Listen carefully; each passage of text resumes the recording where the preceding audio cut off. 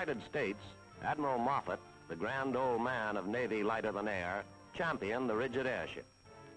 He had a great ambition to see his country become the world leader. The first American-built rigid was the ZR-1, or Shenandoah. Structural parts were fabricated at the Naval Aircraft Factory in Philadelphia and assembled in the original large hangar at the Naval Air Station, Lakehurst, New Jersey. Completed in September 1923, the Shenandoah was a modified copy of the 1916 Zeppelin L-49, captured in France. The Shenandoah was a particularly important ship, not because she was up to date, but because she was the first native-built, homegrown American rigid. She made her first flight in September 1923 and flew at sea and over many parts of the country in the next 2 years through a wide variety of weather. In some respects, the Shenandoah was a rugged ship. In January 1924, because of a jam mooring spindle, the 74-mile gale tore her from the high mast at Lakehurst, leaving part of her bow structure dangling at the masthead. She was brought back safely, even though her 2 forward gas cells were deflated and much cover torn from her upper fin. The Shenandoah was the first rigid airship to moor to a floating mast, such as the U.S. Navy devised and installed on the tanker Patoka. Another of her pioneering ventures was a 9,000-mile trip in the fall of 1924 around the periphery of the United States by way of mooring masts at Fort Worth, Texas, San Diego, California, and Fort Lewis, Washington.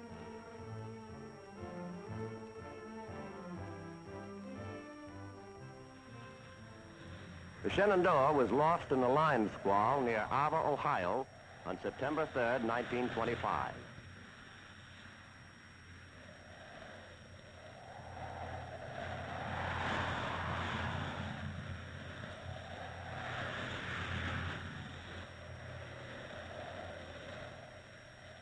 Fourteen men, including Lieutenant Commander Zachary Lansdowne, were killed.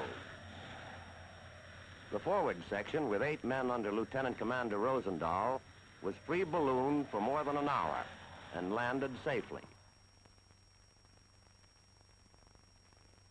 The Court of Inquiry reported, "The final destruction of the ship was due primarily to large, unbalanced external aerodynamic forces arising from high-velocity air currents." Investigation reveals that the removal of certain helium safety valves may have permitted excessive helium pressure to crush part of the structure.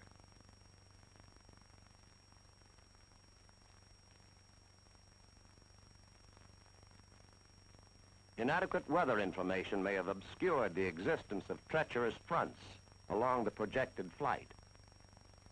Nevertheless, some valuable lessons were learned. Build airships with a lower slenderness ratio, length to maximum diameter. This makes a stronger ship.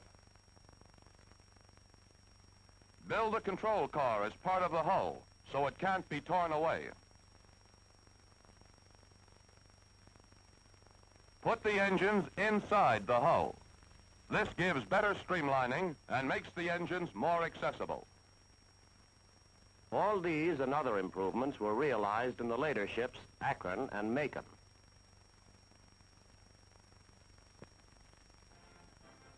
Meanwhile, as part of her reparations, Germany had been required to build an airship for the United States.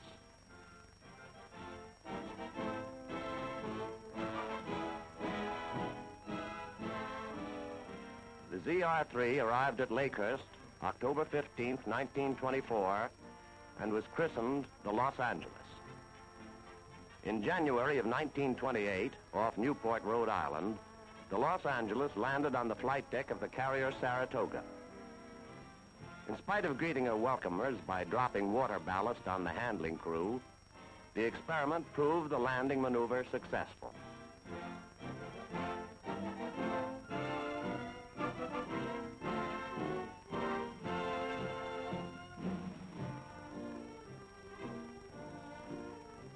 The following month, the Los Angeles made the first non-stop flight from New York City to Panama.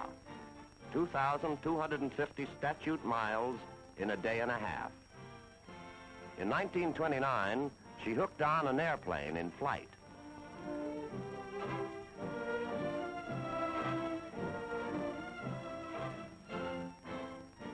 Here was a revolutionary advancement, opening up a tremendous new field of possibilities. The airship and the airplane, working together in this manner, could perform many useful functions neither one could perform alone. The speed and maneuverability of the airplane complemented the longer range and larger carrying capacity of the airship. Demonstrating independence of land-based facilities, the Los Angeles in 1931 operated for 3 weeks from the tanker Patoka.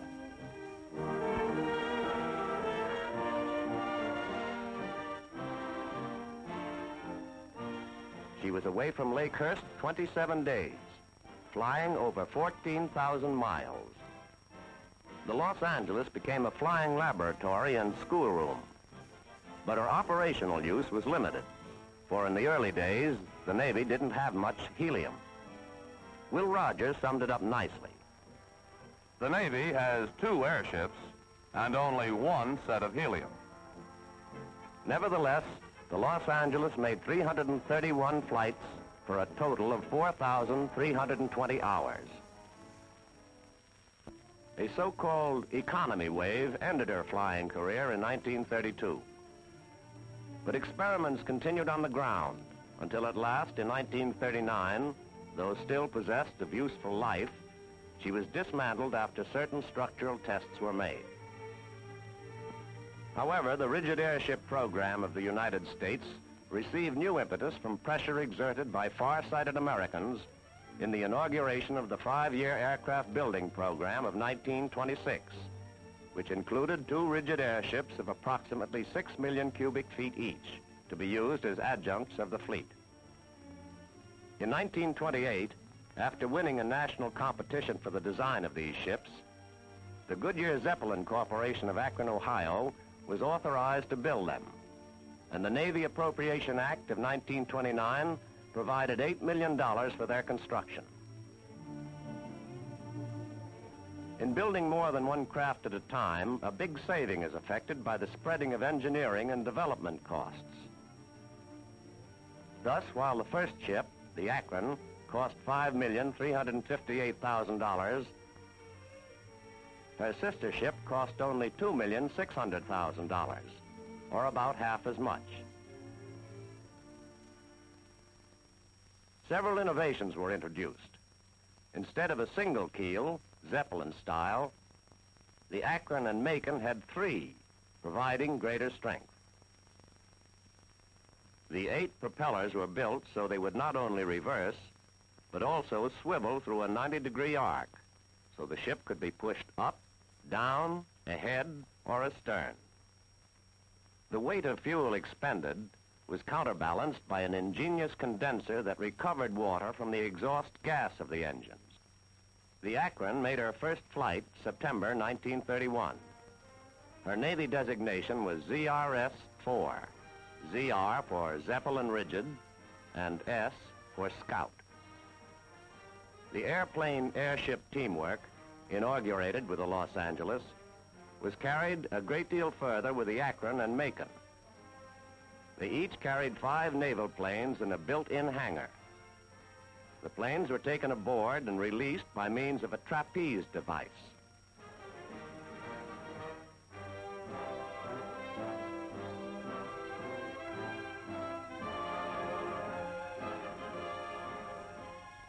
The maneuver became a part of regular operating routine.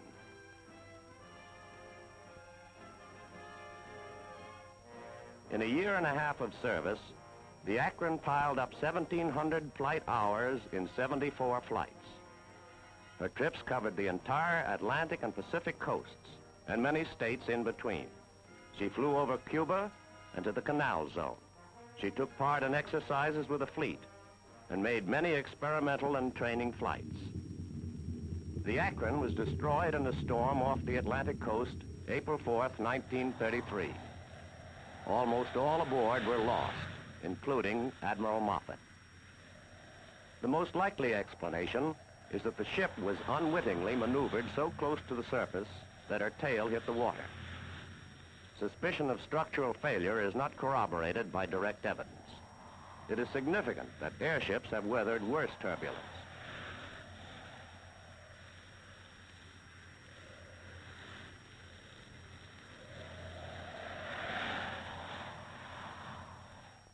In any case, it should be kept in mind that later scientific developments probably would have prevented the loss of the Akron.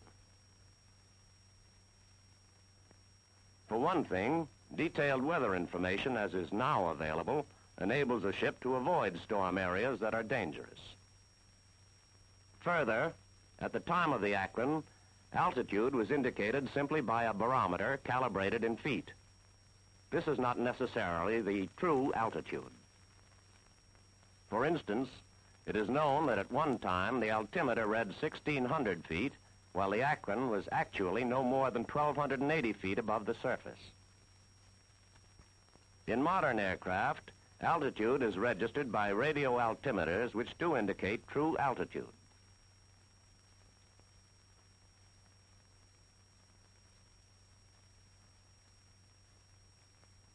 And other electronic devices, such as LORAN and radar, have greatly increased flight safety.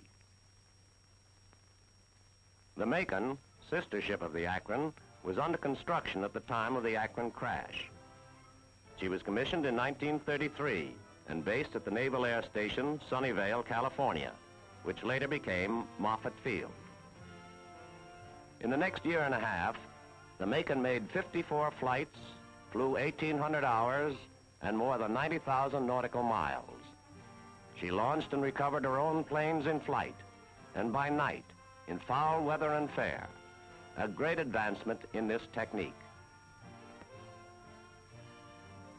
In 1934, an incipient structural failure during flight was detected in the stern. Temporary repairs were made, but it was decided that permanent local strengthening could safely be postponed until completion of scheduled maneuvers with the fleet. On February 12, 1935, with a day's fleet exercises successfully concluded, the Macon headed home to Moffett Field. As the ship turned to avoid a squall, the upper fin tore from its forward support, and 2 gas cells in the stern were ripped open. The loss of helium declined the stern of the ship sharply. The engines drove the Macon above the pressure ceiling, and more helium poured out through safety valves. In the brief time available, it was impossible to drop enough weight to make up for the lost helium. The big ship slipped slowly into the sea. The one bright spot in the event was the abandoned ship maneuver. Only 2 were lost of the crew of 83. Hindsight shows it was an error in judgment not to have laid the ship up for permanent correction of the difficulties when they first appeared. But the fleet exercises demanded the services of our only airship. It is obvious that no single unit of the fleet is sufficient to prove the type. There must be other ships for replacements and to carry on simultaneous and competitive developments. The United States, having operated only 4 rigid ships, nevertheless made a major contribution, improved ground handling equipment and technique. Originally, it was the custom to rely entirely on manpower in ground handling. The British introduced the high mooring mast, which was later utilized by the United States. However, the high mast was unsatisfactory because the moored ship is difficult to service and must be kept in constant flying trim. Even so, air turbulence is unpredictable.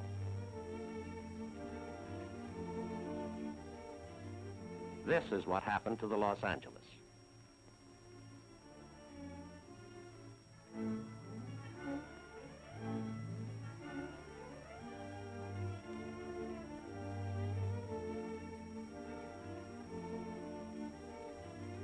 The giant swing of the Los Angeles hastened the development of the low or stub mast. and the taxi wheel at the stern was replaced by a riding-out car, which prevented the stern from rising until released. The modernized mechanical docking of the Macon, using stub mast, moving on tracks, was certainly an improvement over earlier European methods.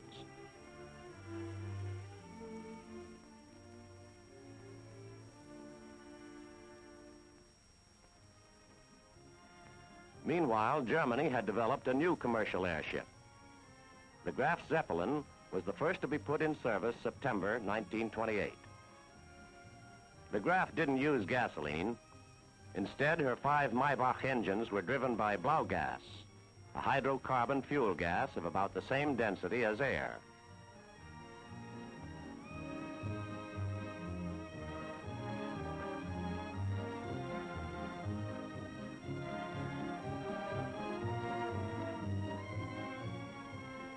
The Germans had such complete confidence in the ship that they immediately sent her on a lengthy flight with 20 passengers, freight and mail, across the Atlantic and back. The Graf more than justified such confidence. In the next 6 years, she made many a round trip to South America, with time out in 1929 for a world cruise, not just as a stunt, but with a payload of 6,000 pounds in passengers, mail and baggage. Lakehurst to Friedrichshafen.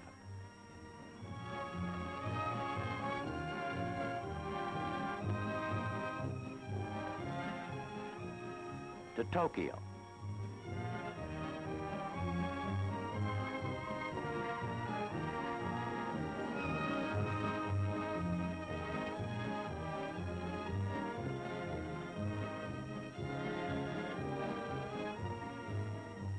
To Los Angeles.